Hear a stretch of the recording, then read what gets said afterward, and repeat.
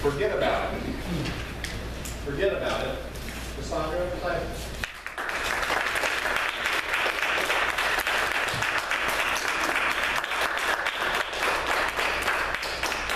Thank you, Mr. Toastmaster. Fellow Toastmasters, judges, and welcome guests. I didn't get to see my dad much when I was a kid. He worked 2 jobs the whole time I was growing up, leaving the house before 6 o'clock in the morning and not coming home until after 10 at night. Too late for me to be up on a school night. But Fridays were different. On Friday nights, I'd watch the Dukes of Hazzard and then know that there would only be a little over an hour before he would come home, smelling of the oils used in the machine shops where he worked, and carrying a Carvel ice cream sundae. My brothers, both younger than me, were long asleep, and this time with my dad was mine. When I was a senior in high school, I learned that The Cure was going to be playing Nassau Coliseum. I grew up on Long Island, New York.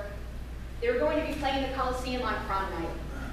Now, I wouldn't have gone to prom anyway, but the chance to see my second favorite band was still sweet. I wasn't too sure how I'd get there. I didn't drive at the time. And so I devised a plan that in the 3 months leading up to the show, I would get my license, get a car, and drive myself. And I did. A week before the show, I had my wheels on the road. I bought a lousy, overpriced ticket from a broker in Connecticut, and I was set. Except for one thing. My dad said, "You're not driving to that concert by yourself. Because I'm going to take off from work, and I'm driving you there." Now, I suppose I should have been happy that my dad was going to let me go at all. That he could see how important it was to me because it's his love of music that inspired mine. But I couldn't see past my own outrage. My dad drove me to the show, and when I came out, he was exactly where I expected to find him. But just a little bit more excited than I would have expected after having sat in the parking lot for 3 hours. He told me about how he'd gotten bored in the car and went walking. He found a stage door.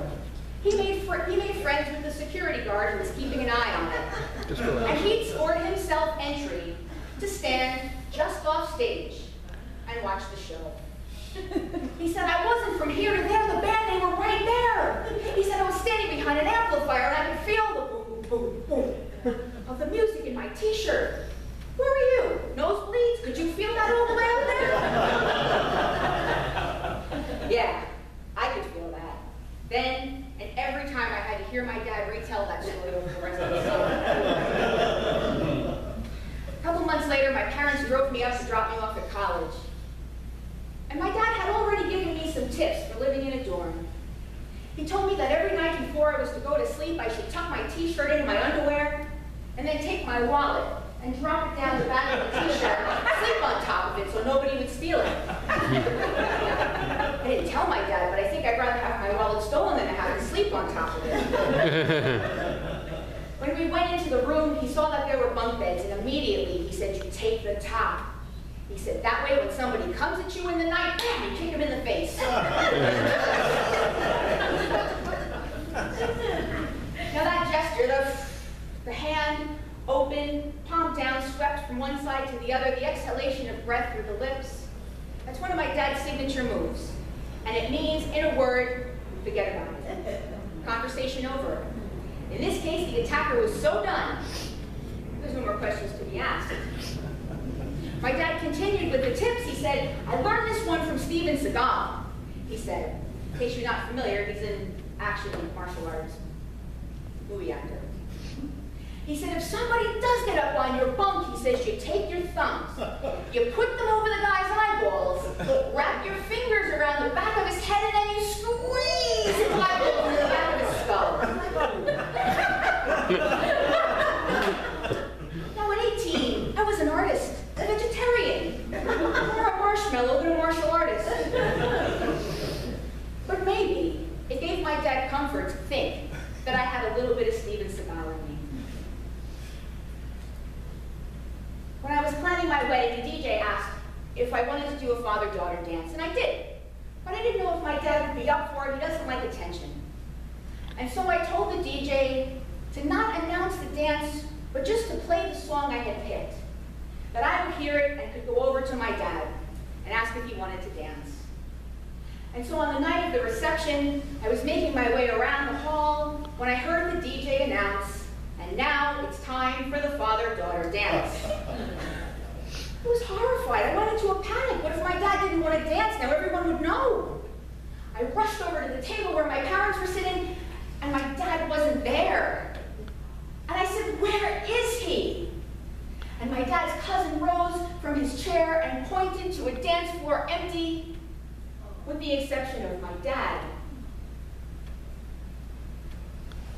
He was dancing alone, just like he had across a lifetime of Saturday nights in our kitchen. But here, with a backdrop of party lights, in his suit, our friends and family cheering. And it turns out he hadn't heard the DJ announce the dance, but he did recognize the opening notes of the Rolling Stones' "Gimme Shelter," which, with its lyrics of, "Ooh, a storm is threatening my very life today," isn't your standard wedding fare. I stood watching my dad for just a minute. I knew I was about to walk into what was the moment of a lifetime.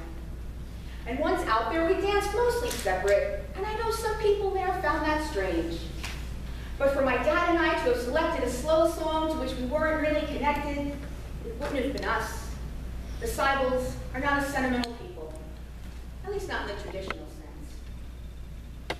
Despite the short amount of time I got to spend with my dad as a kid, I have grown to very much be his daughter. I like to think of myself as a tough cookie. Well, thank goodness that's never been put to the test. And I listen to my music in the way he did, with the songs turned up loud, the best ones on repeat, and dancing in the kitchen. My dad doesn't say it very often, but do I know that he loves me? Mr. Costa.